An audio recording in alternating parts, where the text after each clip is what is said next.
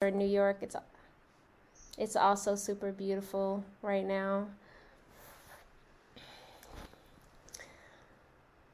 Okay, we have some people coming in, and tonight we're gonna do a talk. I'm gonna be asking questions to Cisco Bradley, the author of William Parker's biography, and we're so honored to have both him and visionary bassist, visionary all around William Parker with us tonight. And we're going to talk about the book. We're going to talk about William Parker's career, his life, his ideas. And then for students that would like to continue with us, we're going to have a masterclass hosted by William Parker directly following our talk. So feel free to stick around for that tonight. So people are coming in. Let's see here. And I think I'll just go ahead and start with just sharing a little information about the book. Since ascending onto the world stage in the 1990s as one of the premier bassists and composers of his generation, William Parker has perpetually toured around the world and released over 40 albums as a leader. He's one of the most influential jazz artists alive today. In Universal Tonality, historian and critic Cisco Bradley tells the story of Parker's life and music. Drawing on interviews with Parker and his collaborators, Bradley traces Parker's ancestral roots in West Africa via the Carolinas to his childhood in the South Bronx, and illustrates his rise from the 1970s jazz lofts and extended work with pianist Cecil Taylor to the present day. He outlines how Parker's early influences, Ornette Coleman, John Coltrane, Ayler, and writers of the Black Arts movement, grounded Parker's aesthetic and music practice in a commitment to community and the struggle for justice and freedom. Throughout, Bradley foregrounds Parker's understanding of music, the role of the artist, the relationship between art, politics, and social transformation. Intimate and capacious, Universal Tonality is the definitive work on Parker's life and music. I'm happy to have my copy, and I am really enjoying this read. Thank you all for being here tonight. And it's also exciting for me just because of knowing you, both of you all, for some years. And William Parker, you've been a great inspiration to me. It's an honor to be able to have this conversation with you. And, you know, one of your longtime, lifelong collaborators is one of my favorite and longest mentors, Hami Drake. So... So like I said, I'm just really excited to have you all here tonight. First of all, like when I started reading the book, I thought it was so great that I think it's really challenging and daunting, I'm sure for you, Cisco, to write about someone that you have a relationship with, someone that you interact with, someone that you've listened to for decades, and now to take on this job to create the authoritative biography. That I'm sure was really daunting. And I know, William, I know that you were probably really gracious, but one thing that you all agreed to do was to meet regularly. And I know that that's not always the case with writers, having that opportunity to connect so often with the person that they're doing the research on, and to like have this collaboration in the project. So can you all share, maybe Cisco and William, can you both share what that experience has been like for you, how it kind of came about, how the idea came about for the book? And William, were you like originally into this idea, or was it something that had to grow on you? How did this come about? You want to go first, Cisco? Sure, I can. Yeah. Kick us off. Thank you, Nicole, and thank you, William. I think that's a big question. I think I started listening to Williams' music around 2005. So, I came to it much later than a lot of people, I'm sure, that have known William for decades. So, but, the first record I heard of his was Sound Unity, which I still think is one of my favorite of his records. But I started listening to other stuff, and I just kind of became obsessed with it and started listening to music by other people in the scene in New York. And at the time I was living in Madison, Wisconsin as a graduate student. So I had no real relationship with the music as as like a living thing. It's a live thing. And I just happened to get a job teaching in New York City after I graduated. And I started going to see William play. William plays so much in New York that I had the opportunity to see him play many dozens of times over the first few years I was in New York, 2011, 2012, 2013, around that time. So, to me, I never thought, even then, that I'd be writing a book about William Parker. So that all kind of came later. I had his music always spoke to me. So I just kind of, I was very enchanted by it. But I didn't know then I guess I wanted to make sure I had something meaningful to say and a way of approaching it that would do more good than harm or something, in terms of understanding somebody's work as an artist. And then in 2015, I approached him, and I didn't think, I don't know, I didn't know how William might respond, and I just kind of put it out there in an email, and he wrote back, and we actually moved forward fairly quickly. We had known each other a little bit. I'd interviewed him once before, just for Jazz Right Now, for the website that I run, and I'd published an article there. And I think that initial article that I did about William's work really kind of made me realize like how much thinking that he's doing in the music, in terms of how deep it goes into his own kind of understanding of the world, into his own kind of cosmology, and I think the sort of the deep kind of intellectual aspects of how he thinks, I think, about the world and about the music. So when I approached him, we kind of moved fairly quickly. I will say, I don't think we value culture very much in the United States, and not in the ways that we should. And I'm always kind of amazed at the extraordinary artists that we don't write about while they're doing their work. And really, William's been working at such a high level, for a long, long time, but he's been so prolific, especially in the past, 20, 30 years, but, it seems like he's accelerating, right, at this point. And I think of extraordinary artists that, William's heard me say this a whole bunch of times. Where's the book on Cecil Taylor? We could make a long list of extraordinary artists that haven't been written about. So to me, it was a real honor to be able to do this. William's very much, very, very active, really doing his work, because I think it's a different kind of book. I wouldn't have been able to write it this way if I didn't know him, if I wasn't able to say, call him and say, I want you to clarify something that you said, or that kind of thing. So we conducted 21 interviews over the span of about 3 years. So it was an in-depth project. Yeah. I think the last interviews were literally like a couple weeks before I submitted the manuscript. So and some of those were on the phone by that point, where I was just like trying to clarify final details. But to me, it was it's the greatest honor of my professional life to have been involved in this project. And so many of the words in the book are Williams, and so in some ways I feel like it was really a collaboration.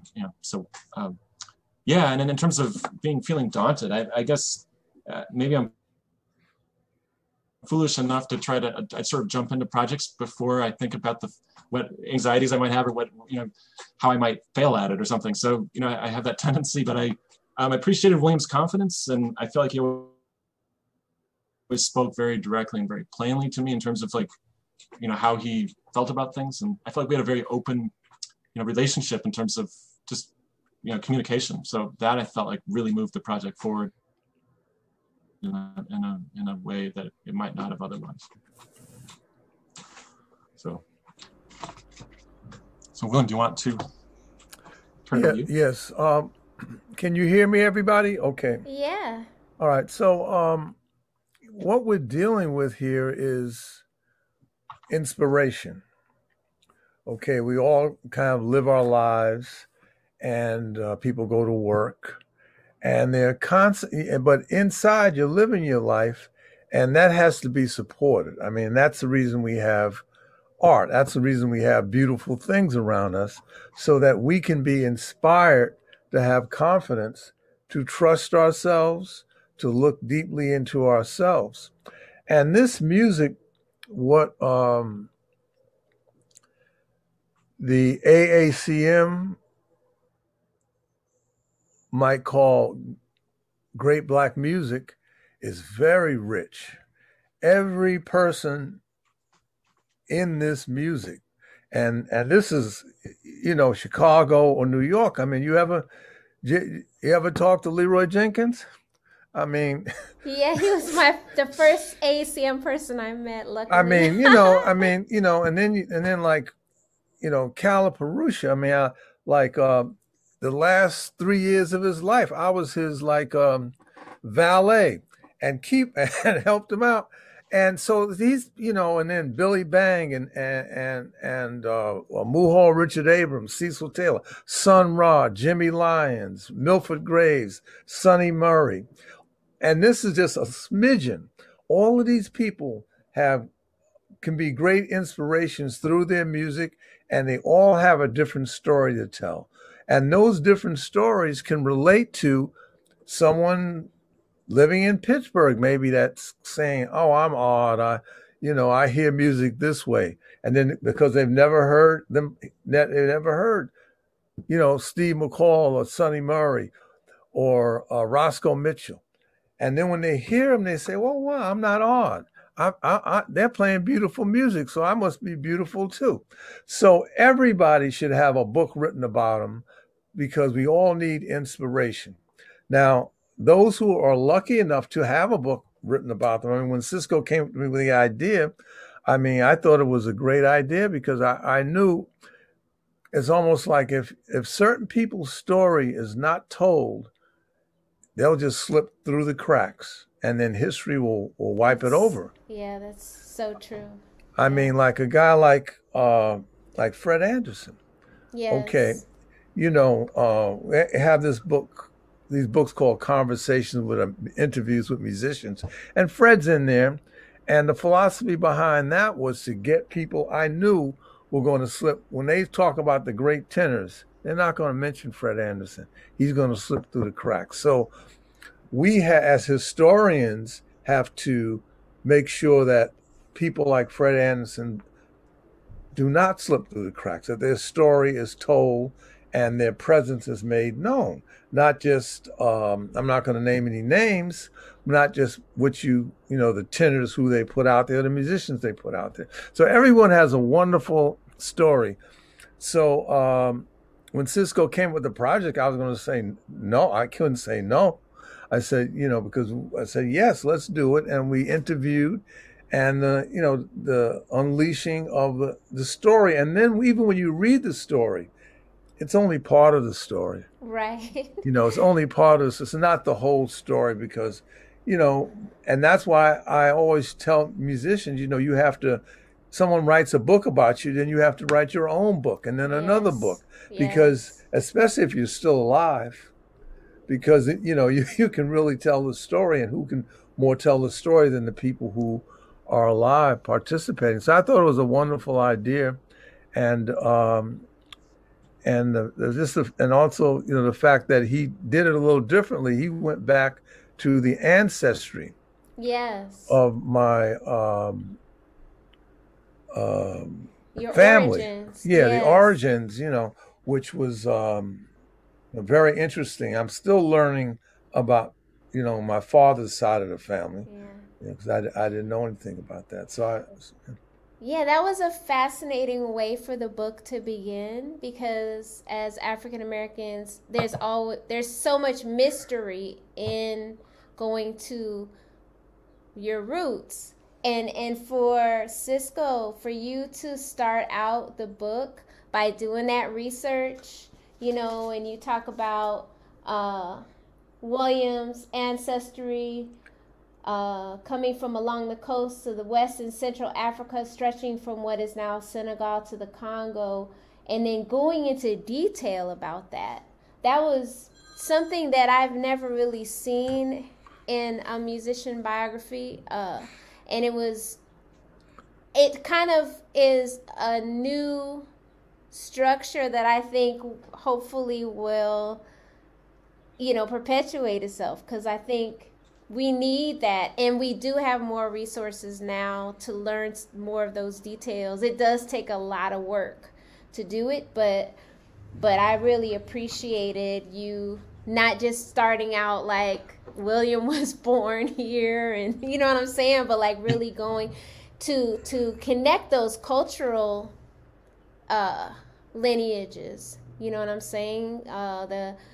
Because that's something that's a legacy that goes for generations and generations, and that was a beautiful unfolding that you had there, and the detail with the map and all of that. I really appreciated that, and it's especially was deep for me to be reading about Virginia and North Carolina, and I'm sitting in North Carolina while I'm reading it. My family, my mother's family is from Virginia, really close to North Carolina, so I'm not far from where my family like from the United States started out, but to be there while I'm reading it was really exciting for me.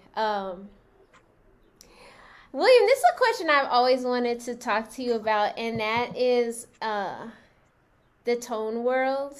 Mm-hmm.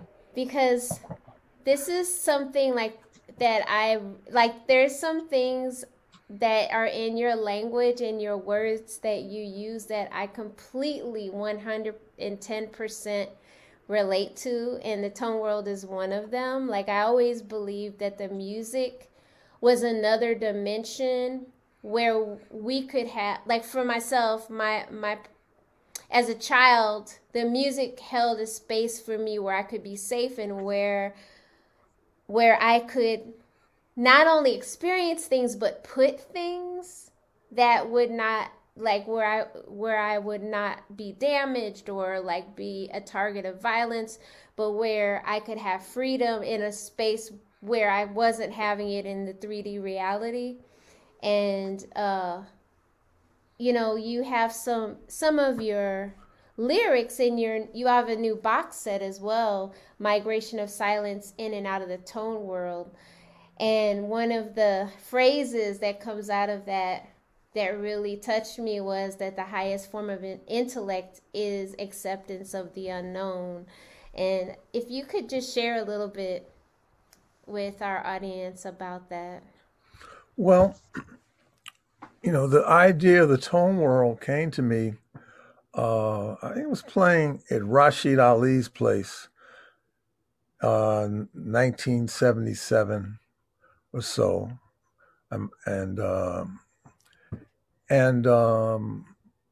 it came time for me to solo, and I picked the bass up like a saxophone and was playing my bass, my half-size bass above my head, and I really began to see these colors, and I left the bandstand, and I went to this. I came back. When I came back, I said I was in the tone world, and it was a world that I repeatedly wanted to go into. Every time I played, I wanted to go there, and because it was a place when we go uplift ourselves from ourselves and we go to a different dimension. It's like being in love, deeply in love. And we're in a place where we feel safe. We feel no pain, no struggle. We just feel this constant flow of beauty and inspiration all the time. And So it's like, wow, we can get there every time we play, and you could say, okay, I'm a painter. So where do I go? Well, you go to the world of light and shape. You say, well, I'm a writer. Well, where do I go? What's the tone world for writers? It's the world of poetry, the world of imagination. It's all about imagination and getting into this place, feeding yourself, getting a big meal of inspiration, to where you're stuffed. And then you come back and then you learn something about how to live, and you learn something that it's not about solving the mysteries, it's about accepting the mystery through acceptance of the mystery piece. That's a quote from Kenneth Patchen, the poet, but it's also the name of my first album, Through Acceptance of the Mystery Piece. And so it's not about owning. You see, people think that life is about owning things and possessing things, and about knowing things. But, my one of my bass teachers, I studied with Wilbur Ware, and Wilbur would always say, I said, Wilbur, do you know anything about music? And he'd say to me, what's music? And then he'd go play something brilliant. And and then, so he was saying that you don't have to know anything. You just, does the flower know how to grow? Does the sun know how to rise? Does the water know how to flow? Let's take the water. Let's talk to let's talk to a glass of water and see. All right, how do you do this? You can't. It's connected with nature. You just know these things, and that's how you want to get with music. To just accept what you don't know and say that's where the beauty is. That's where the perfection is. Because every time we know something, it's kind of gets spoiled in a way, and we want to possess it, but it's like, wow, to live a life where where you just, well, what are we going to play? I don't know. Let's go. and that's why it's so strong when you do it. I was in Italy, and I did at opposite Anthony Braxton. And so he had played with his regular group. And then the promoter said, Don Moyer was there. He said, why don't y'all do a trio? And so we did a trio because he felt that he needed to get to just play. And everybody was so happy and enlightened after we just played that trio. I mean, everybody needs that because that's kind of maybe our takeoff pad for everybody going into where it just happens and they don't expect it. And then when you try to make it happen again, it doesn't happen. Mm-mm. And say, well, how do you make it happen? How do you get there? You don't make it happen. You just, it's just relax, Right. And that's the hardest thing for people to understand. But so I said, well, I got to keep talking about the tone world because it's really like the foundation to everything I'm trying to talk about, which is just inspiration and imagination, mm-hmm. and poetry.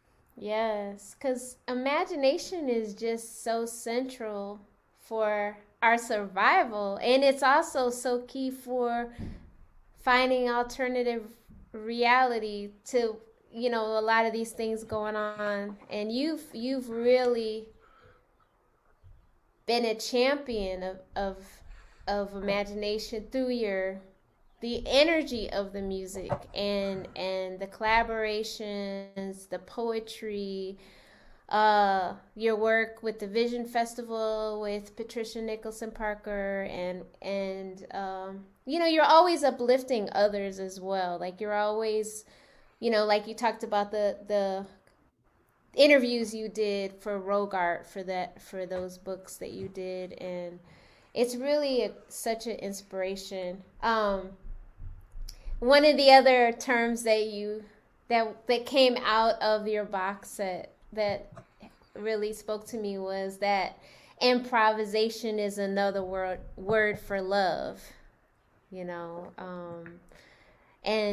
I know that,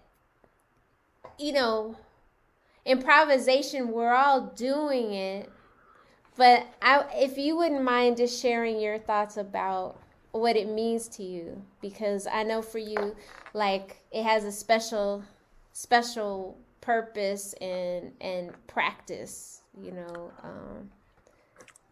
Well, improvisation is, has been defined many ways.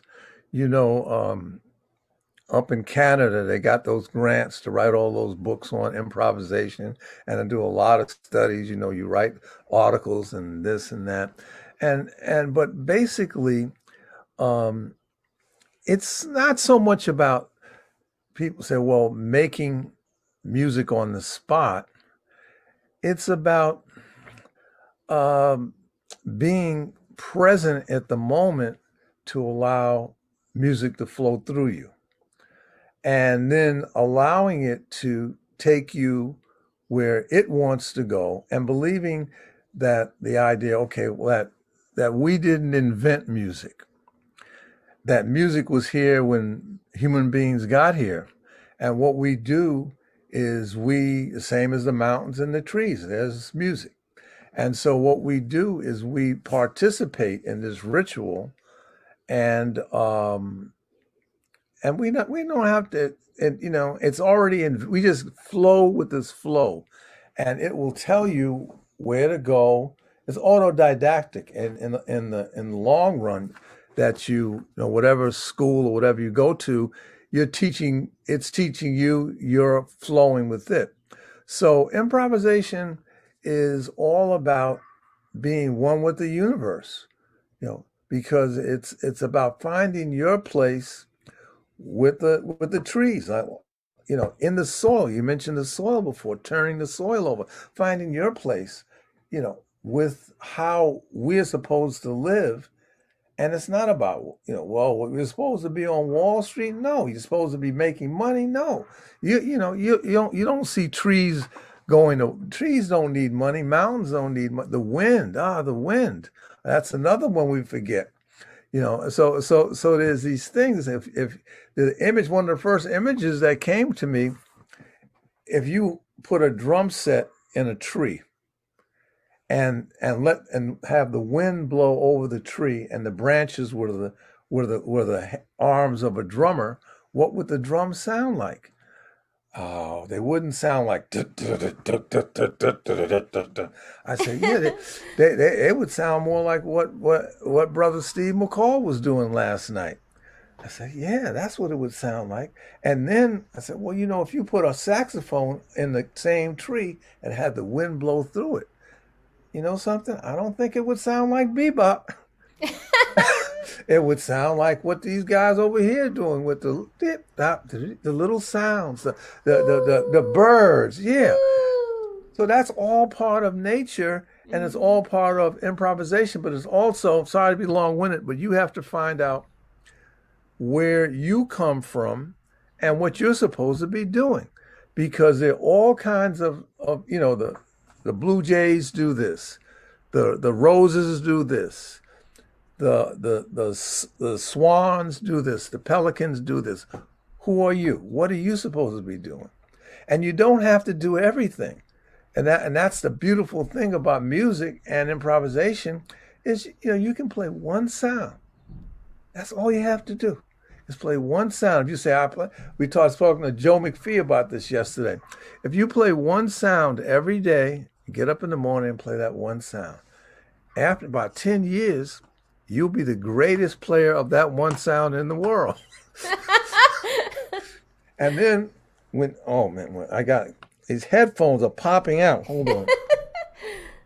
So then when you do a concert and people come to you and there's thousands of people in the audience, and they say, what's this guy going to do? Yeah, I want to hear this guy play. He's going to play one sound, And then you play your one sound and they're like, wow, woo, that knocked me out. Right. That was just like the rain drenching me. So, so there's all kinds of ways of looking at it, but the main thing is that there's no one way better than the other way, and we all have to, you know, play, what we hear, what we feel, and everyone should do that. But it's all about, as we just said before, vision, improvisation, imagination, and the poetry in all of this.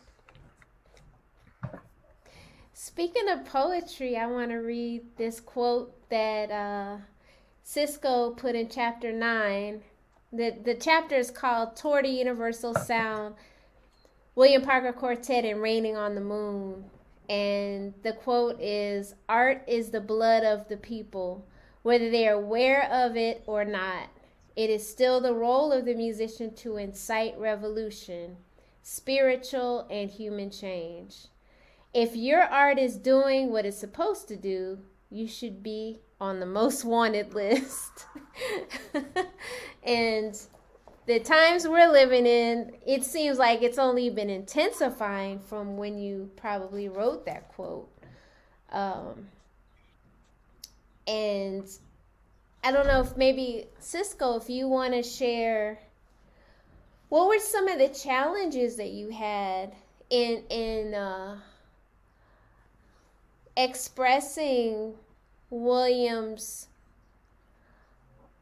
philosophy and also his essence, like for his essence to shine through the work? That's probably the biggest challenge for an author.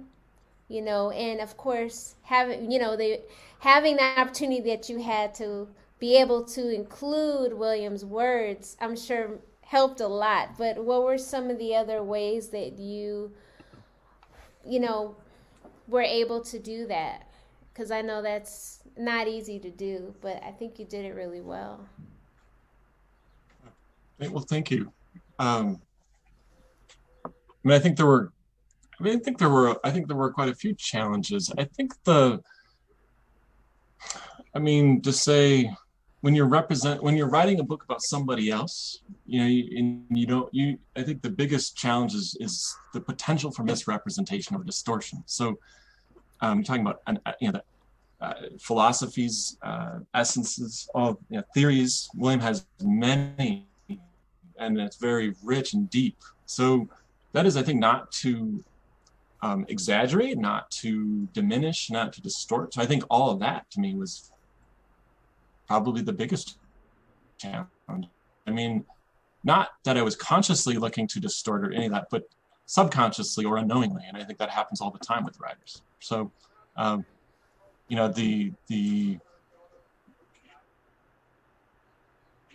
to make sure that you're being true to the person. So to me, that I think was something that I thought about a lot as I was writing. And I think, I might as well just go out, sort of speak to this very directly. As a white writer, I think I thought a lot about trying to make sure that I wasn't doing that. Wasn't misrepresenting William in ways, that I think a lot of white writers do. You see it in music criticism all the time. You see it in scholarly writing as well, fictional writing even. So, how do you do that in an appropriate way? Right. How do you not just over romanticize, right, but to really try to be as authentic as you can? And I'm sure, I should say that. Any times where William was like, "No, man, you don't got it. This ain't it right here." Did that ever happen, William? Well, I was going on trust a lot, because the thing is, this for Cisco to come up with this idea, I figured it was inspirational. And sometimes when somebody comes up with an idea, because no one has come up with an idea before. There's a book about me that's written in Italian. I've never read it because I don't speak Italian, but he said he had an idea for a book and he wrote it. And so I just want to make sure that we might have, made a few little corrections here, and but not that many, right? We didn't really hash out a lot of things, did we? No, not really. I gave the entire manuscript to William kind of as I was writing it, and he would kind of, come back with comments. Didn't have a ton. I think, I feel like, William's, first of all, I should say William's maybe the most quotable person I've ever met or had, gotten to know on a deeper level.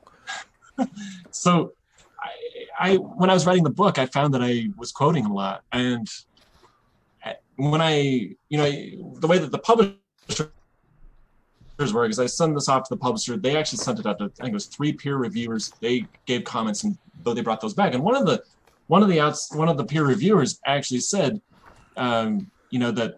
that I had placed William's voice so central to the narrative that my authorial voice, like my voice as the author, was actually sort of being diminished. And I actually took that, and I think they were encouraging me to strengthen my position in the narrative. I took that as a good sign in a way, because I felt like I had really worked hard to make sure that his voice was the driving voice in the narrative. I didn't want to really overshadow it or distort it or undermine it with, especially, I think, just in the way that it's written. I thought that would work. The other thing I should say is I think, I felt like, even some of the unquoted parts, I think, are certainly like steeped in his language in a way, because I think I was paraphrasing his language and so forth. I should also say, I delved deeply into, I tried to employ his lyrics at times and poetry that he had written that I thought sometimes could take a big idea and sometimes present it in a kind of a concise and very potent format, as opposed to some sort of long-winded explanation. I also generally tried to present his words and not feel like I always had to somehow have to explain them as the author. So especially with the lyrics and the poetry, I often try to just, sort of create some kind of context, but then put it in there and just sort of let the reader digest it for themselves rather than have me explain every detail or something. I didn't think that wasn't really what I was looking to do. So, yeah. One thing that's I don't think there's anything else. One thing that's really incredible is there's over 100 pages of the discography, or it's just a really great large, like the notes and the discography for at the end. Yeah. Cisco, did you do that on your own, or was that how was that process? Because you had to tried to find and uncover every single album William has been on in his entire life, which is like amazing to have that reference in the book. Just that alone is a big reason to get the book, so that we can find out what all the places we can listen to that. I did do the discography myself, and then I think right before we were about to publish it, I think William and Stephen Joer, who runs Fidelity, he said, "Oh, there's a few that you're missing." So I remember he did add a few, but I would say most of it was my work, and then the footnotes, which are pretty extensive, those are all mine. I guess I tried to do deep research on all the different aspects of this as I could. I was learning a lot too. I learned so much writing this book because, some things I knew. I'm quite familiar with the music of Ornette Coleman and John Coltrane and Albert Ayler. I didn't know who Stan Brakhage really was. I think I'd heard the name. I'd never seen anything, so I feel like when William especially was talking about his influences, I felt like there were things I really had to delve into and really had to research in a real way. So that was a learning process for myself. You can't go into this kind of project and expect to know what you need to know ahead of time. So to me, it was always like I'd be heading off to the library, with a list of books or things that I was trying to learn. So it was sort of a constant learning process for me. Great. And I should say there's something you said at the beginning. I know it on the back of the book that it says this is the definitive work on Parker's life and music. And I always cringe a little bit when I see it. I didn't write that. The publishers wrote that, and that's great that they wrote that. That's fine. But I do feel like, I mean, the definitive work on Parker's life and music is his music. So, you know, I think it speaks for itself, and he's written so much himself. And I guess what I'm hoping is that this would not be the only book. This will hopefully be just maybe the first of a bunch of books that'll be written. And William and I were talking about this in one of our other events recently, and I feel like we need so much more. We need an engaged scholarship on all sorts of aspects of the music. I mean, I could make a list of several hundred musicians that should be written about, and you know, I feel like we're just barely getting going with the amount that's been written about so much of this stuff. So I just wanted to say that too. Yeah. That's very true. But this is a real blessing just because, William, you are like a whole library. I mean, in terms of the fullness of the legacy that you offer to us, which will remain with us, you know, for generations, and what you've created, you know, what has come through you, is the resilience of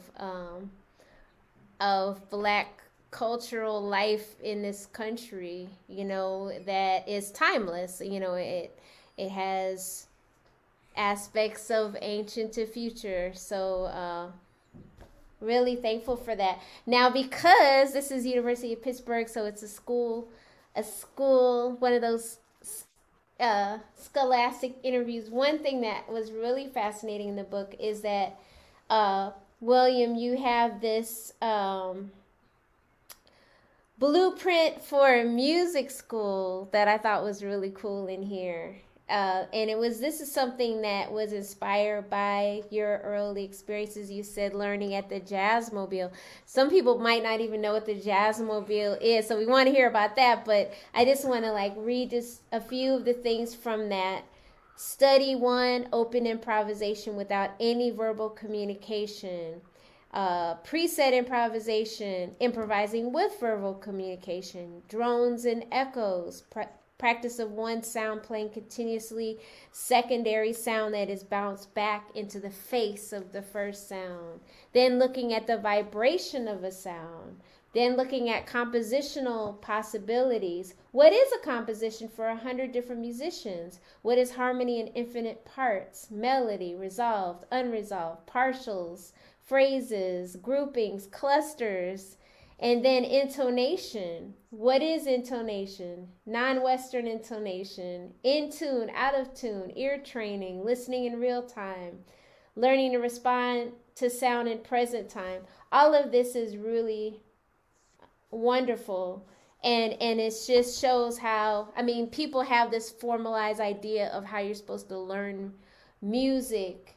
But then, like you said, if you take the practice of going within and allowing these new ideas to come forth, this is one of the beautiful things that you've expressed. And if you could share what is your experience been? How do people look at you as a mentor? But I know Fred Anderson, he always said, I'm not a teacher, but we have the school of Fred Anderson, and I'm one of the pupils. You know what I'm saying? So, how do you embrace that role of a mentor, and just maybe share a few thoughts about this concept that I read that you have in the book? Well, one of the concepts is what one would call self sound. It's a phrase that I actually got from the poet Ted Jones, because he used to come and listen to us play, and he used the term self sound. And that is your own sound. And then the idea is, okay, like someone transcribes a bunch of solos by John Coltrane, and they become like a Coltrane addict. And they buy the same horn as John Coltrane. There's a picture of John Coltrane getting a haircut, and behind behind him are some books. So they write down those books. They look at that record for Shep. They say, oh, Train was wearing that color jacket and those shoes. They do everything like Train does. And then they say, well, can you help me? I said, what's the problem? He said, well, I had to learn every one of Train's solos backwards and forwards, and I got everything. I'm like a Train nut. I said, but I still can't play. What's the problem? So I said, well, it's simple. You're not Train. We all have a different musical DNA. And if you take Train's blueprint, you're not going to find yourself. Along the way, you've got to figure out your own blueprint. And then the other thing is that what I figured out is we come from musical clans. You have, I've said this example several times, but you have like you have a drummer, and this guy plays loud all the time. And you're trying to say, why does this guy play so loud? I'm going to get him today. I'm going to wake him up at 3 a.m. So you go over to his house, you wake him up at 3 a.m, and you say, we're going to play. Come on. He sits down to the drums and he plays loud. And what is wrong with you? And then he says, can you explain to me? He says, yes. My grandfather played loud. My grandmother played loud. All my uncles and aunts played loud. I come from the Loud clan. Now, if you want somebody to play soft, go over there and I'll take you to a guy. He don't play nothing but soft stuff. He's part of the Soft clan. And then you say, well, there's a guy over there. He don't play nothing but melodies.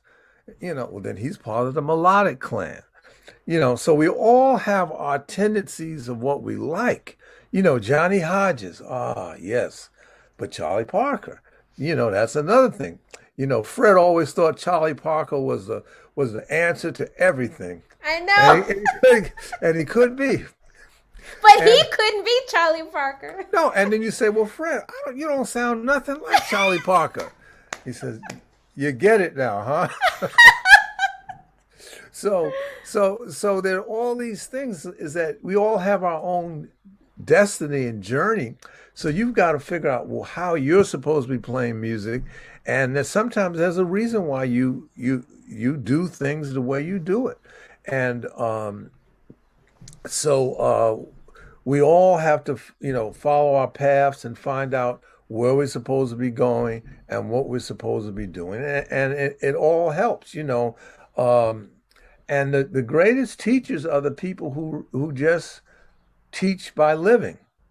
They never tell you, like if you went to I was sitting down at a piano lesson that Cecil Taylor gave this guy once. And so the guy, he comes in, he says, well, Cecil, I'm so happy to do this lesson with you. And so he says, Cecil, how would you do such and such chord? And then Cecil says to him, how would you do it? And so he plays the chord, and Cecil says, yeah, that's right. And so everything, there was no information given out at all during this lesson. Cecil just said everything the guy did. He says, that's beautiful. That's it. Bye. So I mean, it's not it's sort of just inspiring people to ignite their own confidence and burst themselves, and that it's all inside of us. We just need teachers just supposed to help bring it out of them and have confidence that they can fly because they've got wings. And so you just kind of show people that they've got wings and to have confidence, that you don't, and that no matter whatever thing that Duke Ellington did, he didn't do everything. Mm-hmm. He whatever, how great your heroes are. Miles Davis didn't do everything. There was a lot of stuff Miles Davis didn't do. So there's room for you. And Dizzy Gillespie didn't play everything. How could he? How could any one person do everything? So, but it makes is that we've got to use these people, these icons, as templates for finding ourselves, and it just doesn't work. At the Jazzmobile. Speaking of the Jazzmobile, Jazzmobile was a school. I think it still exists. It was in IS 201 up in Harlem, 131st, 132nd Street and Park Avenue, and they had a Saturday music workshop with started by Billy Taylor and Dizzy Gillespie, and it was run by the bass player Paul West. So you had like the trumpet teachers were Lee Morgan, Joe Newman, Kenny Durham. That's where I met Kenny Durham. The trombone teachers were Curtis Fuller and Benny Powell. The saxophone teachers were Jimmy Heath, Frank Foster, Johnson, the older guy. I'll think of his name in a minute. Lou Donaldson. You had Sylvester Red. They call him Sonny Red. And he was up there. Roland Hanna, all and the bass teachers were Richard Davis, Milt Hinton, Art Davis. And, I was able to study with all of them up there. And they even had Alan Shorter, Wayne Shorter's brother, was up there from time to time. And it was very funny because you see, I'd come out to go to the bathroom, and on one side of the hallway was Alan Shorter, and on the other side, holding up that wall, was Lee Morgan, and they were walking parallel. And I said, "Aren't y'all supposed to be in class?" And they would say, "Yes, we are in class. You want to join us?" So it was like just very, very hip place to be if you wanted to get, because you were playing the original charts by Oliver Nelson, by Dizzy Gillespie. Unfortunately, when I went up there, I was already drenched in the avant-garde. So, like Richard Davis would say, well, come You down. said unfortunately. Well, I mean, but then, because I would always be talking about, I'd say to Joe Newman, about Albert Ayler. He said, no, Parker, not here. So Richard Davis would always invite us down on Monday nights for the Thad Lewis Mel Jones. He said to come look over his shoulder at the charts. And I said, well, maybe the Jazz Composers Orchestra or Sun Ra, but I didn't want to hear Mel Lewis, Thad Jones. I wanted to go to the moon with the music. And unfortunately, unfortunately / fortunately, I was who I was, but the bass players they were trying to play like Paul Chambers, so they said, well, listen to this Paul Chambers solo and play Paul Chambers solo. So I listened to it, and then after a couple of minutes, maybe a day or two, I said, not in this lifetime. There's no way I can play like Paul Chambers. There's no way. So and that was a great learning thing, that, well, you can't play like Paul Chambers because you're not Paul Chambers. And that was it, So it was a great place. And it's going back to Wilbur Ware, when I was studying with him privately, he would always, he's living on 11th Street between B and C, and I'd always go to his house, and he'd pick up, I'm truncating the story, but he'd pick up the bass, and he'd play something on the bass, then he'd give me the bass. Now, if I played it like him, he says, no. Wrong. And then if I played it, he'd give me something else to play. And I play it, he said, no. And then he finally give it to me again, and he plays something, then I play it, and I play it my way, and he said, that's it. Correct. He says, you ever sound like your teacher? That was his fault. If you sound like me, I failed. I said, okay. Yeah, the audience used to teach a lot too, And the audience would be real vocal. Yeah. And they, like, there would be musicians out there hollering at. I remember having that experience. Well, the bebop look. That's it. Come on. Yeah, the bebop look. Because I used to play with, with Tommy Turrington and Gilly Coggins. And they would give you that bebop look. And the bebop look was something stronger than Superman's X-ray vision. I mean, they give you that look and you like melt if you weren't strong enough. So it's like, what do you play if you messed up the changes, this and that? And I see, all kinds of crazy stuff, and it was fun though. It was fun. Yeah. We got a few questions from the audience. This one connects literally with what you just said, William. It's, what musical clan do you consider yourself to be a part of, and are there artists who travel between clans? Well, I'm actually part of a couple of clans because I can't get away from writing melodies. That's right. And I'm trying to get away from it and do some avant-garde stuff and I can't do it. It's like, I just keep writing rhythm and melody all the time when I write. But when I play, I play to get to the Holy Ghost, like That's Kid right. Jordan would say. Yeah. So I'm in those clans, but also I seem to be able to I play with the European improvisers, Derek Bailey, and I seem to be able to fit in with a lot of different people and still be myself, which I'm very lucky to do. Yeah, 'cause I played with poets. I played with ventriloquists. Dancers. Dancers, yes, a lot with dancers. And the guy, he was a black guy. His name was Louis McMillan. He had a white dummy, and he would say, "This is the only integrated act in show business." And so, but you couldn't put the spotlight on his mouth because his mouth moved all the time. And we used to play up at Wells Waffle House up in Harlem. I remember that guy. You remember Louis McMillan? Yeah. Yeah.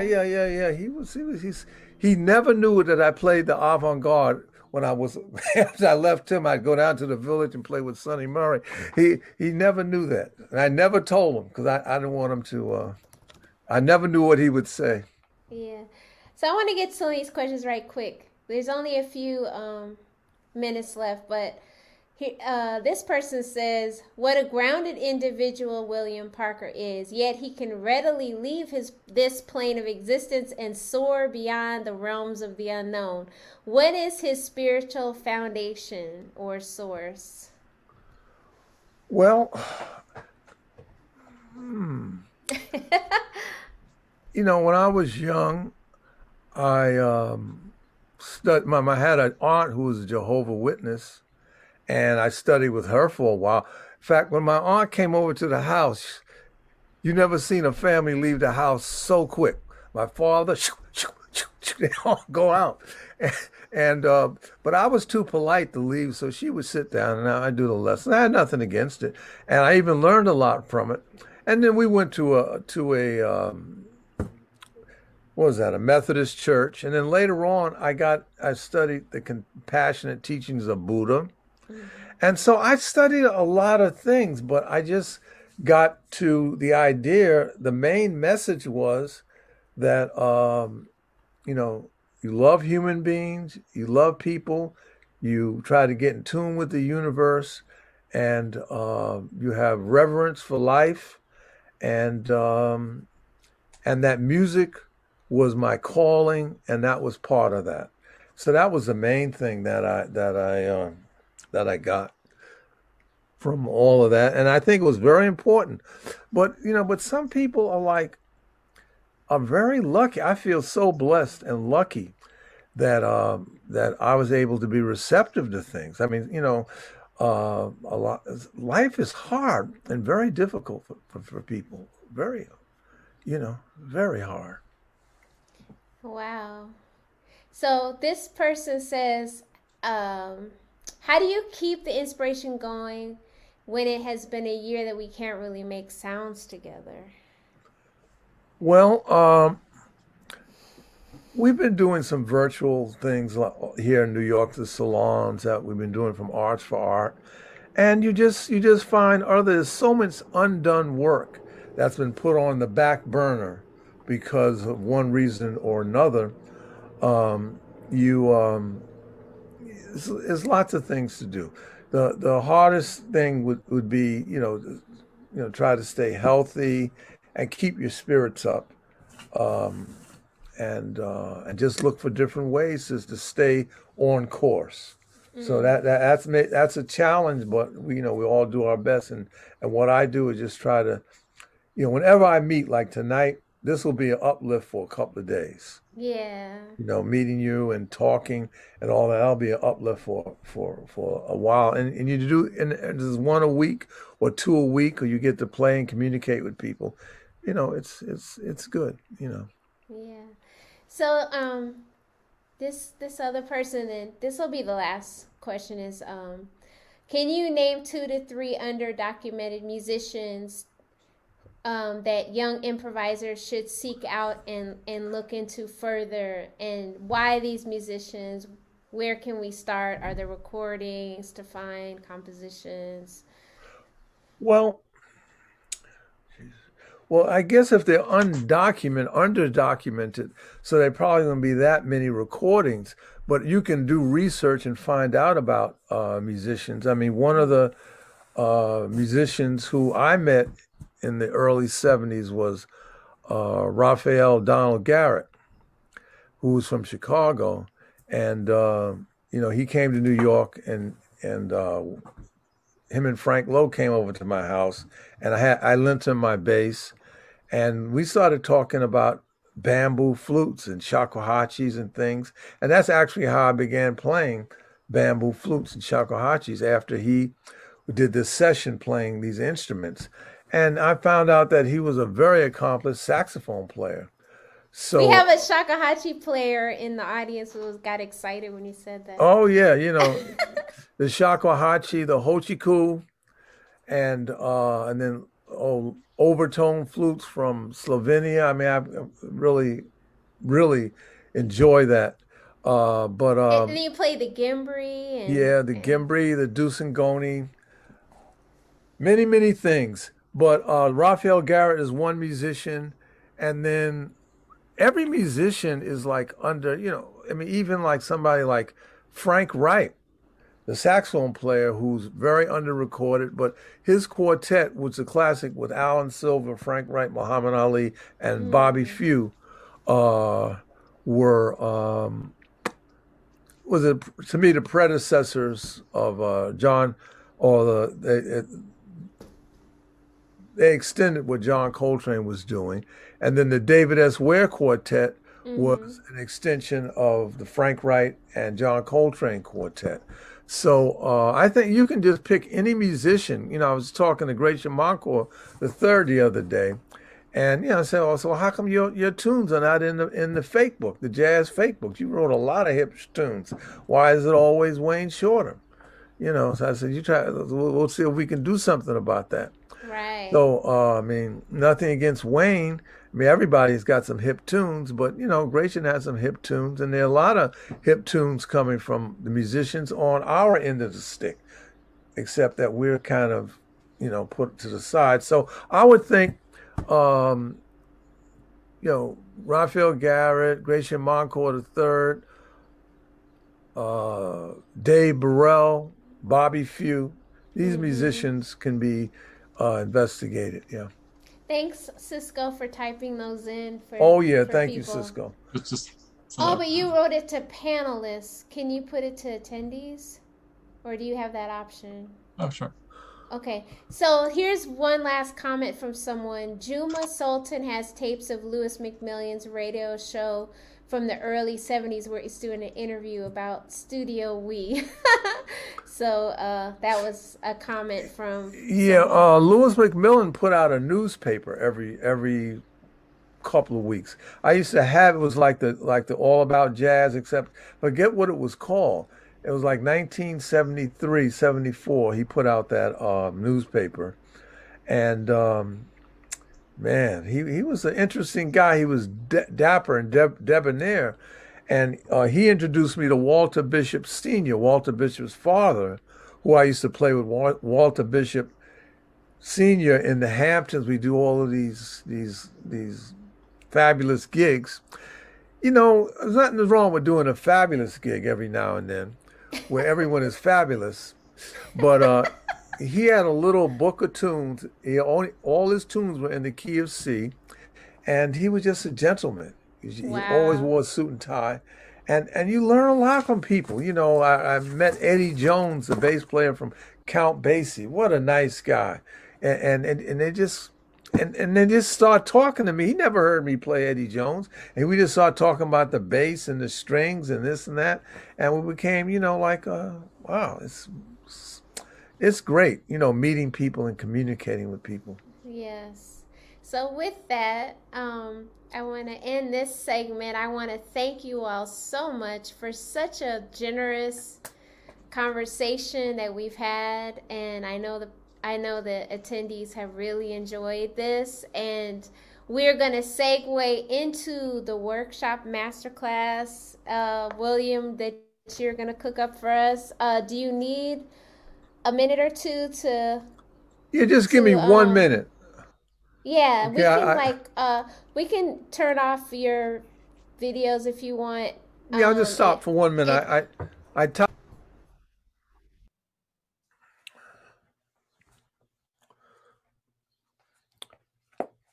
so now we're opening things up for the second half.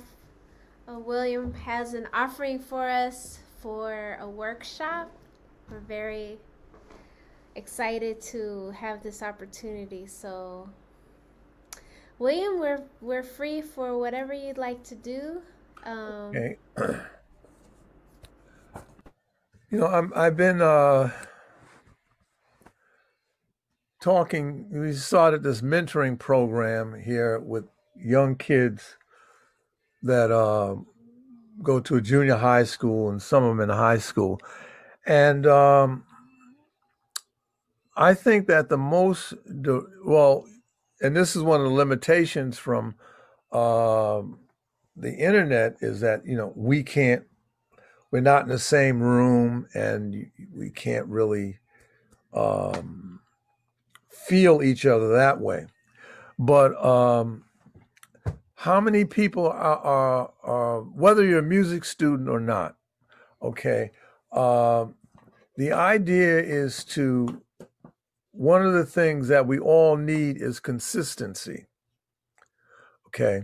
And that is if you're going to be a writer or a painter or a musician or just being you, you have to have consistency. Now, if we defined, I'll go back to that in a minute. If we define music, and this is coming from let me see if I can I grab that? I have so many books here, but coming from the Sufi master Hazrat Inayat Khan, who defines music as anything that is beautiful. And this is very important because, you know, most people say, well, music is you take two sounds and you put it together. But if we expand the idea of music as anything that's beautiful and that the music inside or in the garden, what's in the garden growing is musical.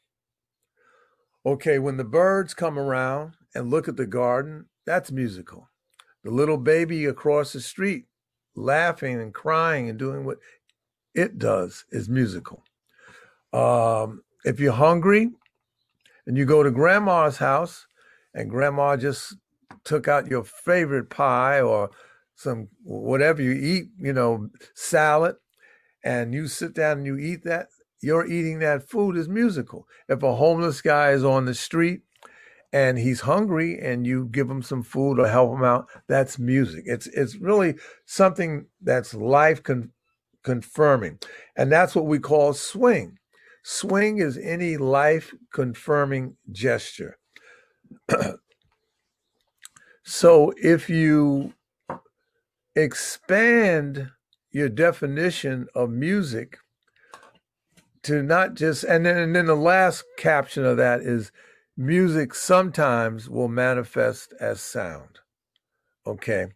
Now it's said that logic is the lowest form of magic. Okay. What's truly magical is the most illogical. in the realm of things. And so music basically is you. The first thing the children learn in the workshop is, my name is Jose, I am music. My name is Mary, I am music. My name is Joseph, I am music. My name is Robert, I am music. My name is Kwame, I am music. And the idea is to implant that music isn't what you hear on the radio. I mean, that's one part of it, but also you are music, and you can be part of music, and everything you do can be musical. Okay.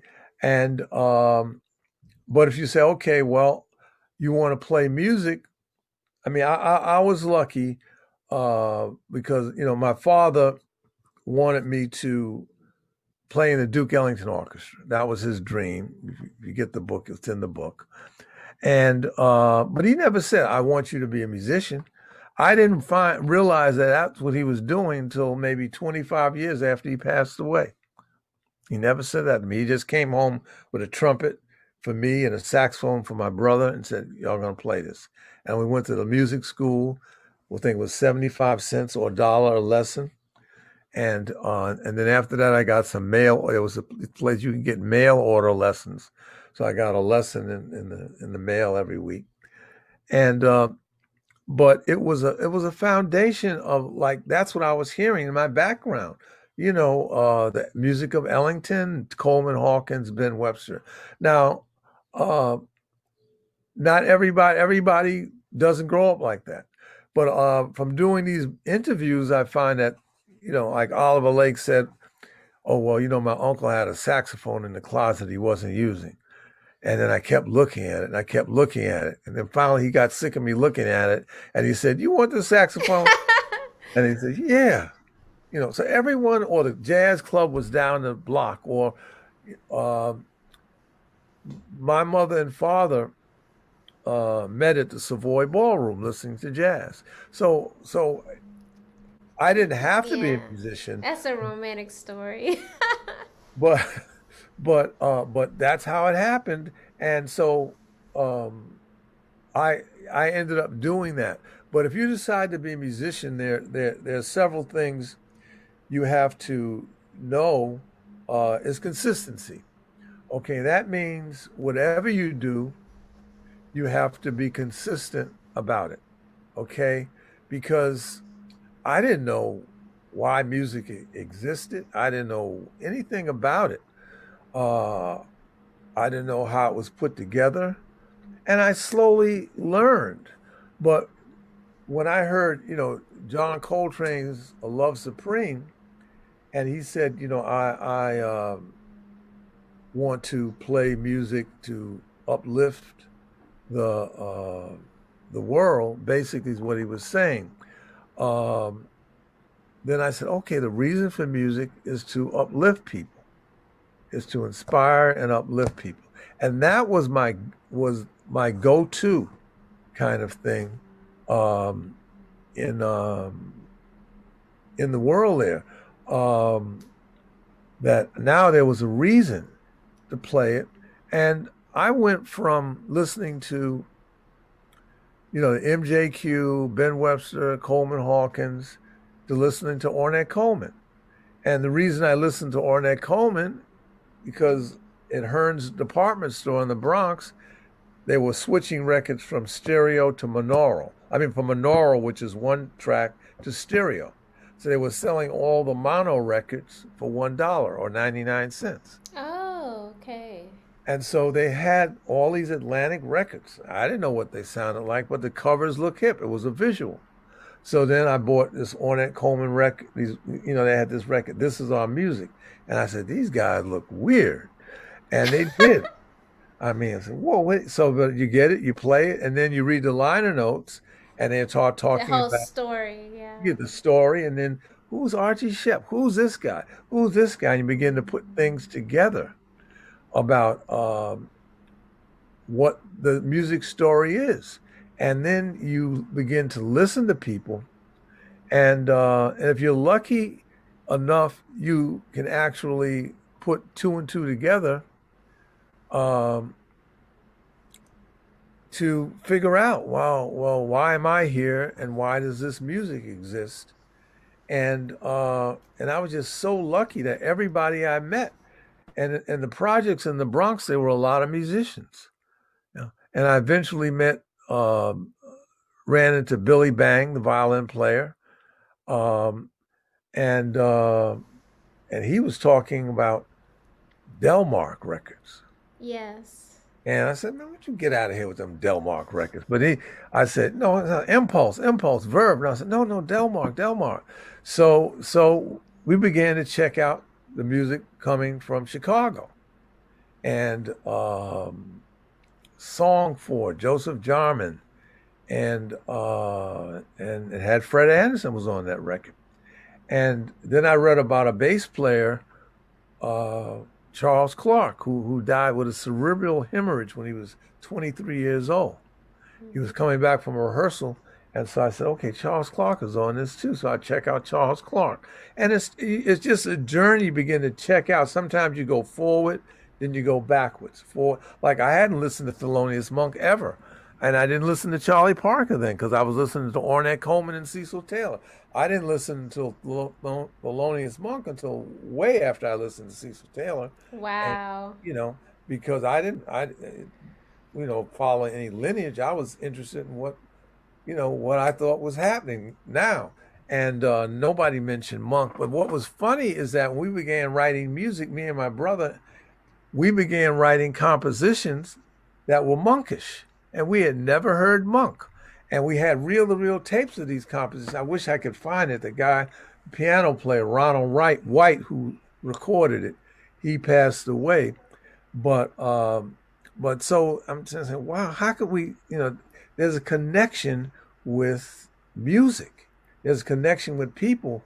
And you don't have to really hear somebody. It's in consciousness. It's in the consciousness. I mean, and then later on you learn that no rhythm belongs to anybody, and no melodies and no harmonies, and that every country, and then when we heard the pygmy music, the Bonzili Pygmies, I had my links together, but I don't have it for that. But we heard that music and then checked them out, and they didn't even have a name. Music wasn't even in their vocabulary. They just lived it. Yeah. I mean, they fish, they hunt, and then it just went on and on. One thing led to another, and I guess I did like dumb things when I was a kid. I used to when I started playing the bass, I think the first musician I ran into, one of the first was Charlie Hayden, and he told me to listen to records. He says, he didn't go to music school, but he listened to records. And that's how, he learned to, it helped him a lot. So I would listen to records, I would play, I would run into situations where I'd get stuck and have to leave because I didn't know what I was doing. And then I'd figure out what I was doing and come back to these situations. What do you mean? But it was just, explain that. Okay. Getting stuck in situations. Yes. Well, okay, like I got a bass from Bronin's Music for $100, a Juzette bass.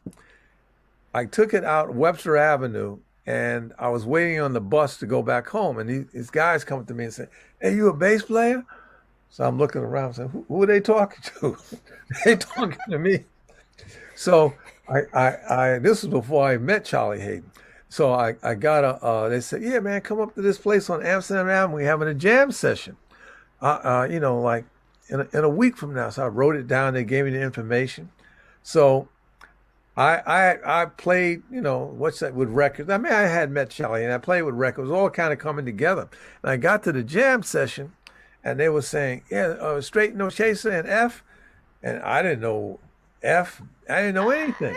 But I said, yeah. So I played, and they said, man, you got a good feel on that bass. Yeah, man, take a solo. So I took a solo. I did okay. I was moving along, except I looked at my fingers and I had two big red bubbles of blood. Oh I no. didn't have any chops. So I said, I got to get out of it. So that's the jam I got into. And I said, what time is it, man? I tried to act hip. Hey, man, what time is it? You know? And they said, oh, man, it's 6 o'clock. Man, you know something? I got something else to do. I got to get there to this other thing. So I packed up and I went back home. And so things like that, you know, getting stuck with little things, nothing big. It was all fun. But then I went and I learned. I got, you know, and I got chops. And then I played with everybody I could play with, you know, like all the time. And my parents were very nice. They didn't, you know, they let me practice all day long. And then, you know, except my mom didn't want me to go out at night to play, but I got around that without, you know, too many problems. But it was great. And then, just give you a quick recap, you know, how one gets to where it was going. And then I guess in 1975, I met Don Cherry. And Right, right. and I was just sitting there writing my poetry, and I hear this deucing going in back of me. So he says, you know, he stands up and he's playing the deucing and I'm reading this poetry. And we do that for a couple of hours. And then we walk up to the Chelsea Hotel where he was living. He starts talking about the Dalai Lama and Buddhism. And he's got some rice cakes up there and some apple juice and all that. And so then he says, well, what do you do? I said, I'm a bass player. And he says, well, come play at the Fire Spot with me. So I'm going in, you know, next week I'll be at the Fire Spot. So I went to the Fire Spot, which was on St. Mark's Place. And he was waiting for me. And he taught me some things, some tunes. Although Don knew so many tunes, there's no way in the world he could teach you all the tunes because he knew, you know, we go from Stevie Wonder tunes to Monk tunes to Ornette Coleman tunes to his music to a Turkish tune to a South African tune. Wow. Dot, dot, dot, dot, dot, dot, dot, dot, Dollar Brand tune, Abdullah Ibrahim tune. So, but you learn quickly, you use your ear, and we had Ed Blackwell was playing drums. Billy Higgins was playing drums sometimes. Wow. And Roger Blank, Frank Lowe, Sailing Fung was playing the chin. Hakeem Jami was there on tuba and tuba. And Sandy Bull was on oud. And we played for the whole week. And then later on, I played with Don when I was working with Allen Ginsberg. We did, Allen Ginsberg was playing a harmonium, Don was playing the trumpet piano, and I played with Don again. And I would see Don throughout the years, you know, all the time on the Lower East Side. And he was an inspirational guy. And that's the thing about the Lower East Side at that time. You met with everybody. You know, I would go outside to get a container of milk, and I'd come back in 3 hours because you go outside, and here comes Jackie McLean, and here comes Charles Tolliver, here comes this guy, and you don't even know these guys necessarily, but you just start talking to you, and that was the great thing about talking to people is that, like when I met John Gilmore and Marshall Allen, they act like they knew me. They said, you know, like. What can we learn from me? What can they learn? What can I teach them? That's what they said. I said, you learn from John? What can I teach John Gilmore? He said, yeah, you got the eye. Well, tell me something. You know, so that all of these things were happening. And when I was at this place called the Firehouse once, and I was there playing a duo with a little 8-year-old drummer. And next thing I know, I hear some other kind of drums. And it was Billy Higgins. So I'm playing a duo with Billy Higgins, and then Andrew Hill, who lived around the corner, he comes in. And so I got invited to Billy Higgins' house and went out there at least 3 times a week. We was on St. Mark's in Brooklyn. And the first time I went out there, Clifford Jordan was there, Chris Anderson, the piano player, was there, and Wilbur Ware was there. And so I didn't know Chris Anderson, you know, he was sitting there. I didn't know what was happening with him. I guess he was blind and he has this broken bone disease. But we went there and played. And then other times I just played duos with Billy. But through Billy, I learned about the dance. between the bass and the drums. And Hmm. then later on, Critical. Yeah. what's interesting is that I had a record called O'Neill's Porch Yes. with Hamid Drake on it. Now that record was written for Billy Higgins, Ah. but I talked to Billy, and he was having a liver transplant at the time. So I knew Hamid. I, met Hamid, and we had a great rapport from day one. So Hamid was on the record. So things happened in 1974. I met 73. I met Cecil Taylor, and I played with him in 1974 at Carnegie Hall. Right. And all of this stuff was on the job training, whatever the initials, on the, and that's what Literally. yeah, Yeah. literally, it was on the job training. Um, and in 81, I joined the regular Cecil Taylor unit. Unit And structures. yeah, well, way before, after unit structures. Yeah. And at the time, Cecil, we were rehearsing at Verna Gillis's place at Soundscape. And Cecil was coming back from rehearsals with Ornette Coleman, as they were doing duets. And so Cecil would come back and he'd say, Ornette's complaining I'm not funky enough. And he's always complaining about Ornette. But then one day he came back and he said, yeah, he sat down at the piano and explained to me what he was talking about. And then Cecil didn't say anything more about Ornette. He says, I get it now. Now, I don't know exactly what it was, but he said Ornette played some stuff on the piano, and then he figured out what was going on with Ornette. And Ornette was another one in early 70s. I met Ornette, and he would just the sweetest person you ever could meet. Yes. Always, I remember me and Patricia went up to Ornette's house at like 3 in the morning one day. He said, come on up. Because he had a videotape from the artist's house, and he'd come and let us in the concerts for free. So it was like really, really Community. yeah, it was a community, and you didn't have to, like, there was no YouTube. You had your own YouTube right there with living people. But everyone will follow a different way. You might be living in Minnesota where you don't meet any musicians, so you use what you have.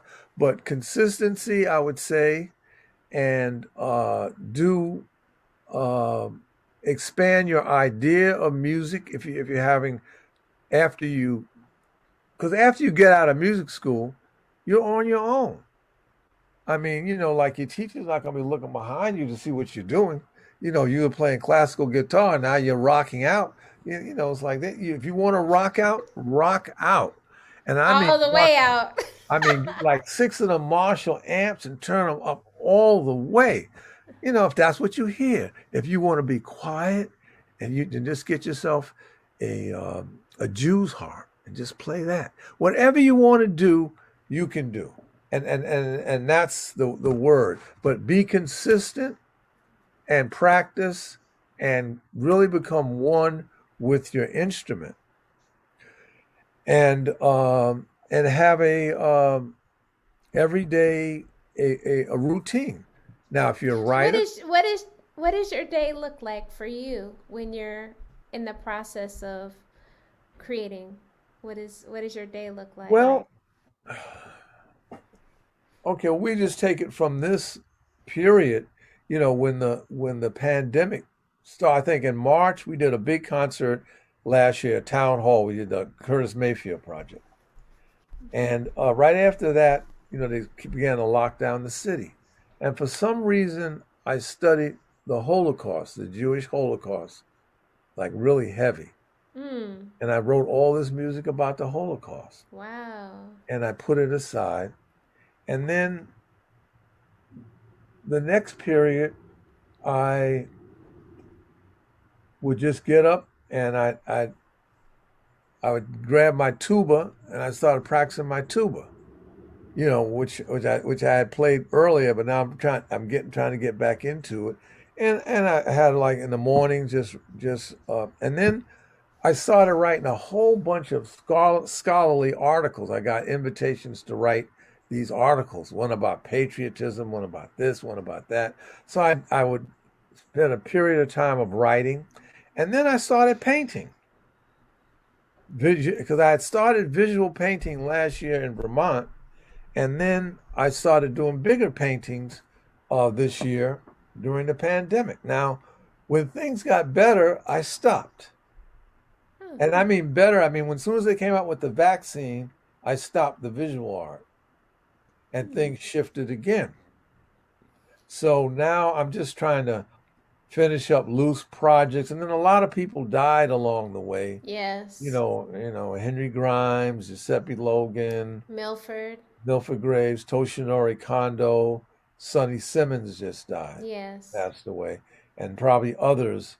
So that was always a little setback, for me, because, the year before that, or 2 years before that, Blewett died, and I was sort of, again, hanging out with Blewett every single day, practically. He was in a nursing home, and so I was taking him to his acupuncture and doing this and doing that, and he passed away in St. Louis.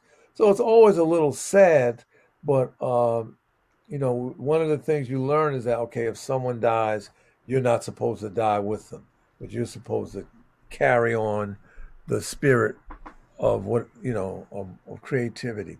So then I suppose I started working with the first Chicago guy I worked with, outside of Joseph Jarman, who I recorded with in 1973 on ESP Records with Frank Lowe.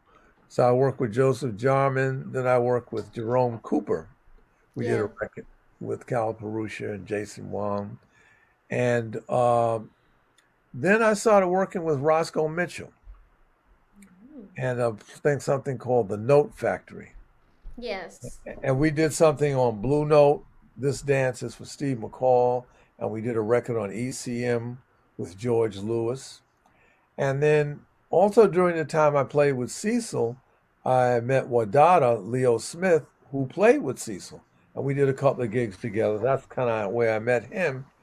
And then later on, I did a play with Henry Threadgill, doing his music at the Public Theater. And I went to Europe with Muhal Richard Abrams in a quartet situation. Not saying I was invited back to all these situations, but I played. I feel you. I did it. But the thing, yeah. But so anyway, I've worked with Muhal, but then also I would travel to Chicago, the Velvet Lounge, and and Fred Anderson and Hamid and Kid. Yeah, you all did that every year for a while, right? The Afterfest. Yeah. Well, we did the Afterfest, but we also went to different places up in the Penafin Festival up in San Francisco, Ukiah. So we did different things, and that was always a pleasure, because every time I'd get to Chicago, Fred and I'm just telling this because everybody, I wish you could have all met Fred Anderson. Yes. But Fred would be at the Velvet practicing, and then I check into the hotel and I come over, and the first thing he say to me, William, what you got for me? What you got for me? And what he meant by what kind of story I was going to tell him about New York and about the musicians, because I'm like known as a storyteller. Yes. Everything. So I always had a story about, like how Calipari had used the same reed for 2 years. because he didn't have any teeth and he didn't bite down on the reed, so he used the same. And so he would always get a kick out of this and that. We started talking about people, and then we go to Fritzy's, or I'd go next door to Fritzy's, that place. Oh yeah, I remember Fritzy's. That place, which wasn't I was in the old Velvet. The new Velvet wasn't there. 21, 28 and a half. Yeah, and so so Fritzy's had this perch. And so one time I was playing at the Velvet with Hamid and this saxophone player from Norway, Frode, And we played. So I went to Fritzy's and bought this perch dinner, and I put it in the car, and then we went and played the gig. And we got back to the car, and we opened the door, and they said, "Uh-oh, something died." What is that? What is that? Something died in the car. And it was that perch dinner. I said, "Oh, Fritzy's has done it again." The one rule is that when you buy it, you got to eat it. Eat it right now. Within 60 minutes, or something else will happen. I said, "Well, what about my stomach?" But anyway, we were just having laughs and fun, and that's the other thing about being a musician. You get to have a lot of fun, and if you get on the road and travel and play adventures, that's just here in America. You go to Europe, it's a whole nother thing.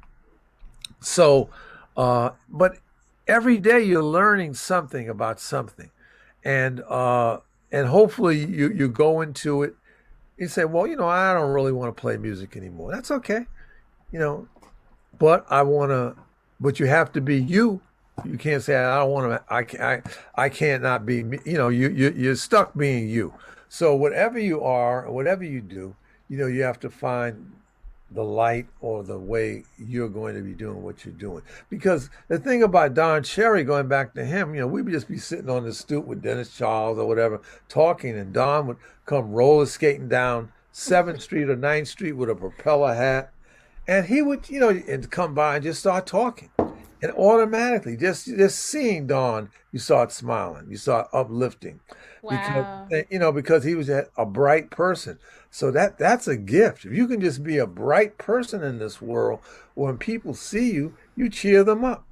Wow. And that's beautiful. Yeah, and that's what you want in your music. But the other thing, if you're an instrumentalist, tone. Yes. You have to have it, because your tone is your voice. Right. And if you're not feeling well and the doctor comes in and the doctor has a melodious, beautiful tone, you automatically feel a little better when he says, "How you doing, William? We're going to make you better."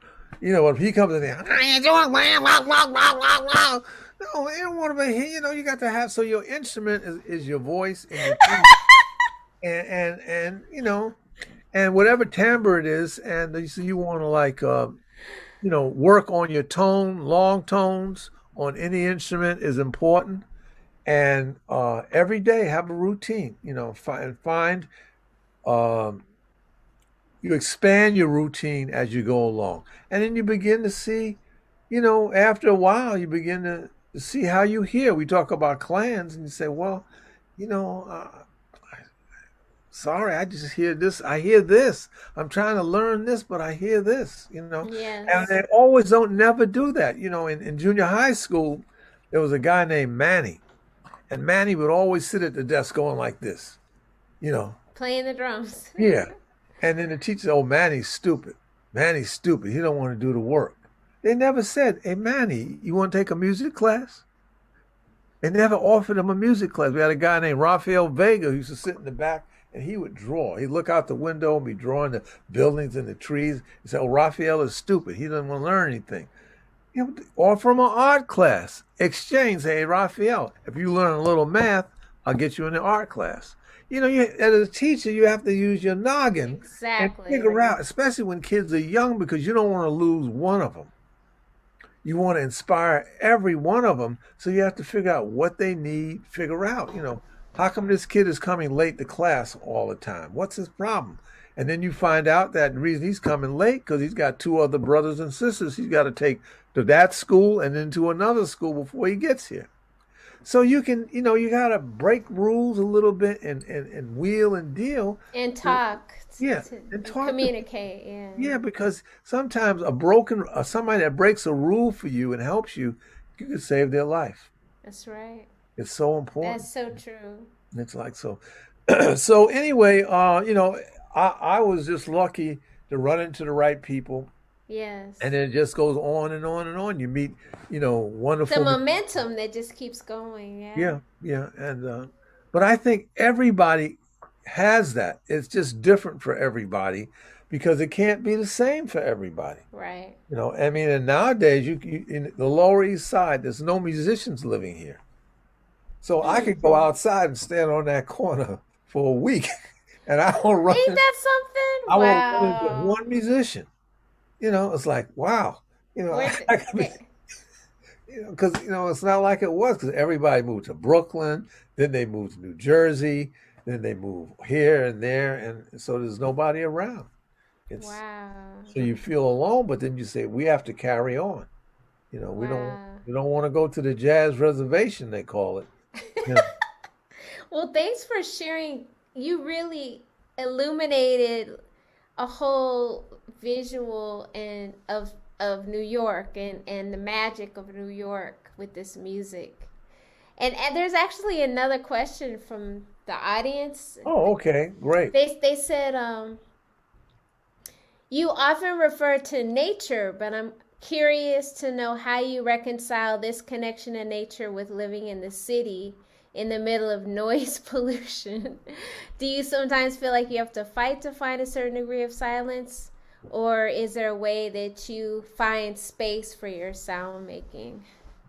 Well, I am a city person, and but I have this thing about trees and the country and flowers, and somehow they're inside of me Mm-hmm. some kind of way. And when I get to the country, I mean, I'll be looking like make sure there's no bears or something coming behind me.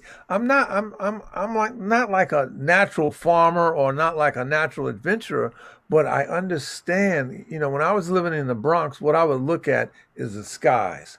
I have a competition called the Skies of the Bronx, is they had big skies, and those skies were a lifeline.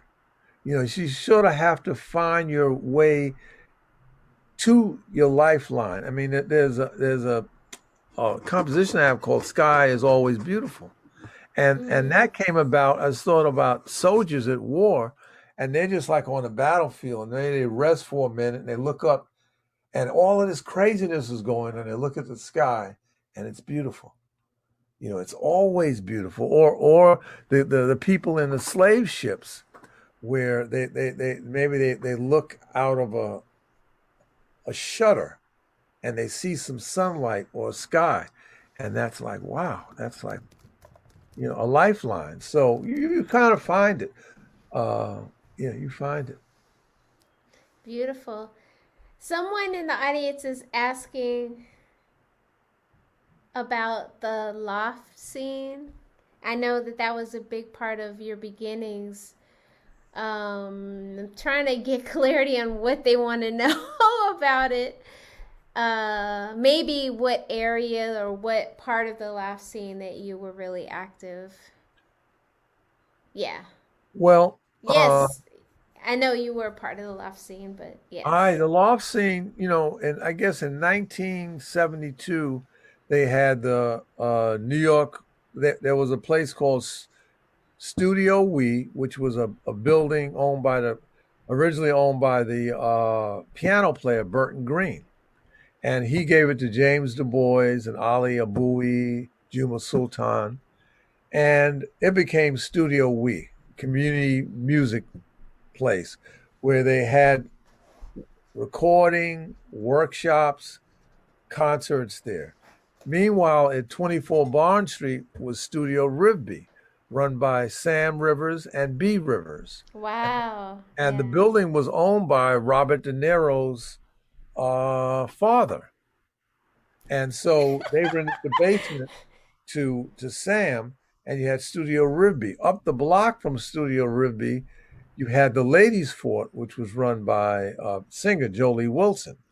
So that was Barnes Street on Second Avenue. You had the Sunrise Studio upstairs, run by Mike Mahaffey.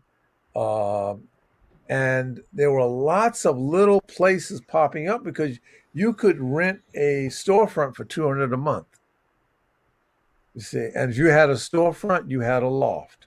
There was Environe, which was part of a larger loft owned by the Brubeck brothers.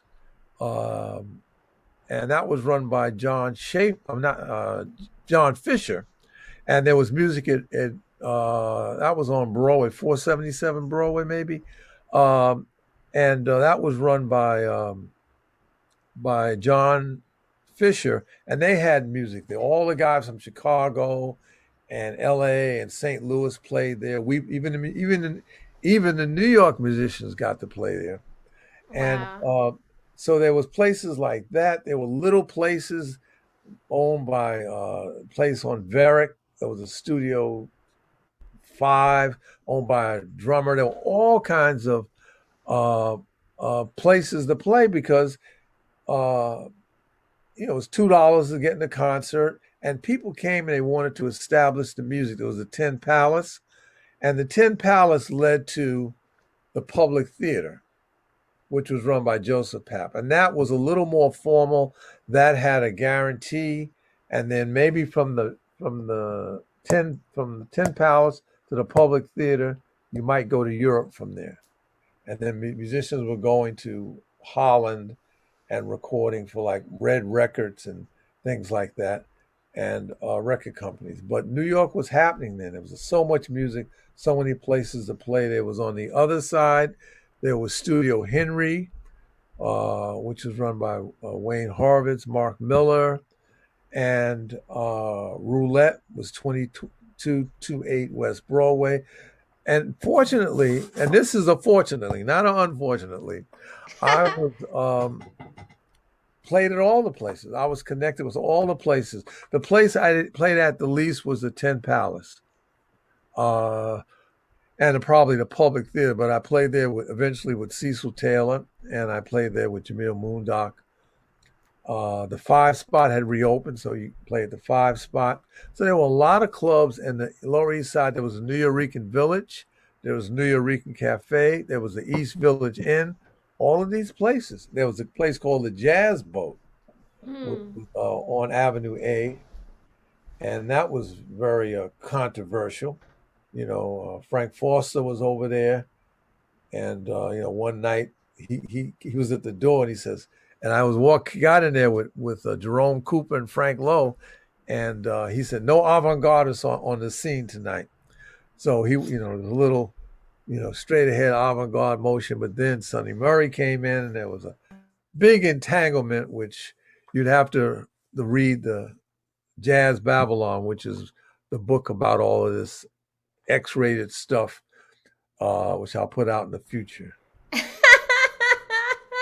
can't wait for that. I got another question. This Yeah. one says uh, a lot of these musicians you're talking about are almost all men. Does William have any thoughts about why that is and why women instrumentalists were not a big part of the community? And maybe you could share some of the women musicians or artists that you've collaborated with. Yeah. Well, the first musician I worked with was Maxine. One of the first was a singer, Maxine Sullivan. She did "You Take the High Road and I'll Take the Low Road." She was making a comeback, so I worked with her. I worked with the singer Gene Lee quite a bit. Ah, Uh, yes, yeah, yeah. and with the Gunter Hampel big band, and also Gene Lee doing her own gigs. I worked a lot with um, the dancer Patricia Nicholson. Of I course. worked also with singers Ellen Christie, and we had a band which was three singers, female singers, and rhythm section, and Patricia, which she's actually started the band, and so I worked with them. I worked with Karen Borka, the bassoon player, who was playing with Cecil and hooked up with Jimmy Lyons. They were a couple, and but mostly at that time they just weren't. It was the next step generation where you had jazz instrumentalists. I mean, the only bass player was I can think of at that time was Jushi, which was June Siegel, and Kim Clark, who played electric bass, were coming around. As far as female drummers, Then uh, Joelle came onto the scene eventually, right? yeah, well, Joel from Europe, and then there was a whole flock of them. Susie Barra, who first worked with me in the Little Huey Orchestra in 1994, but that's like almost 20 years after the Loft scene. So there weren't that Right. many, but there were like Jane Robertson, the cello player, Becky Friend, the flute player, was around at the time. Sharon Robinson, the French horn player. So there were a few, but now I'm, happy to say there are a lot of women who play all instruments and lead bands.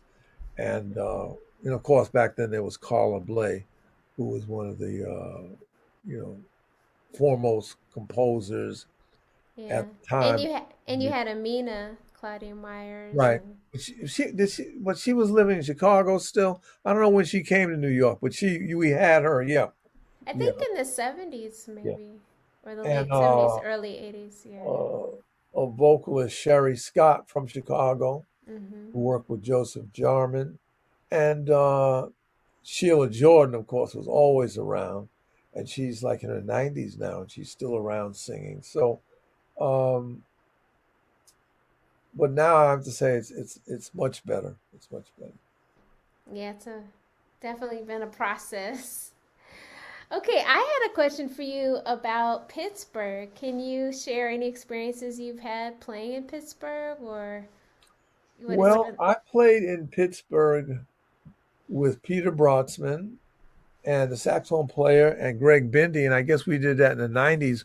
We went on one of the first sort of road tours, driving in a station wagon. Oh, yeah. And there was a guy named Manny Thiner. Yes, I know. You know Manny. You know Manny? Yes. Well, he was around then, and he was one of the first presenters. Yes, he was the George Wein of Pittsburgh. Okay. He would hate me. He would hate me saying that. I didn't. If you're listening, Manny, didn't mean anything.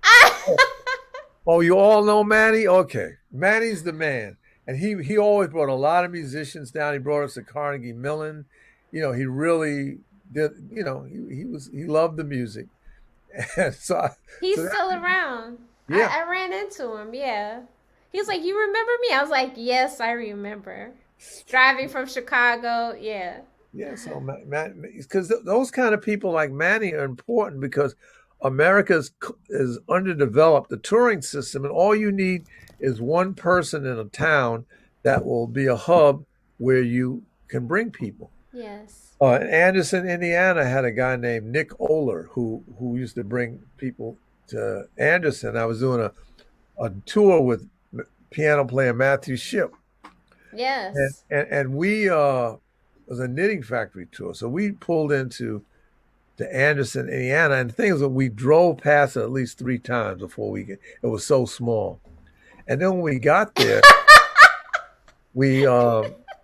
he put us in a motel that was a retreat for clairvoyant people. A retreat? Yeah, for clairvoyant. They had rented the whole motel, but we got 2 rooms in this motel. And so we got to the motel. Sounds like a movie. And I sat down, and then the lady would say, "Oh, I don't sit there. My aunt's sitting there already." And I didn't see nobody there. And she said, "No, my aunt's sitting there. I guarantee you." And I said, "Okay." So you get up. And so it was it was interesting, the gig. But then when we got to the gig, Anderson, Indiana, he introduces us by saying, "Now," because it was like a country and western place. And he says, "Now I want you're going to introduce these 2 musicians. You're going to have one person banging on the piano and one person going crazy on the bass. But I want you to give them a chance. Now just give them a chance." So we played, and they loved it. They loved it. You'd be surprised. On the piano. Yeah, the piano. So they loved it. And Nick, he's probably still online. Nick Ayler, he was a really great guy. He brought a lot of musicians there to Anderson, Indiana, but you got to be careful if you're doing a gig there. You drive right by it. It's that small. It is. Well, William, this has been such a joy, and you've been so generous with us. I just want to, I don't know. I guess it's a webinar, so you all can't join in to all show your faces, but they're there. They've been there, and we just want to thank you so much for visiting with us at University of Pittsburgh tonight, and definitely stay in touch. And Thank you. I just want to Thank you, Nicole. This was very, very generous. Oh, we have Kevin McNeil. We have a few people from Canada here. Okay. Yeah, Marilyn Trudel.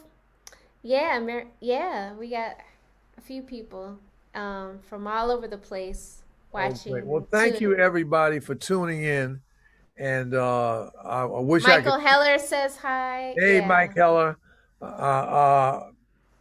That is Mike teach it to you where you teach? Yeah. Okay. Yoko Suzuki, and people are saying woohoo. You know, lots of students. Tracy McMullen. Yeah, a lot of people very happy. So thank you so much. Great, thank you. Oh, somebody says thanks from Hong Kong. I wonder who that is. Ben Tan. Ben Tan, okay. Yeah. And somewhat Jeff Schwartz from LA. Oh, okay. So great. You did good publicity. I guess the word got around. Yeah, just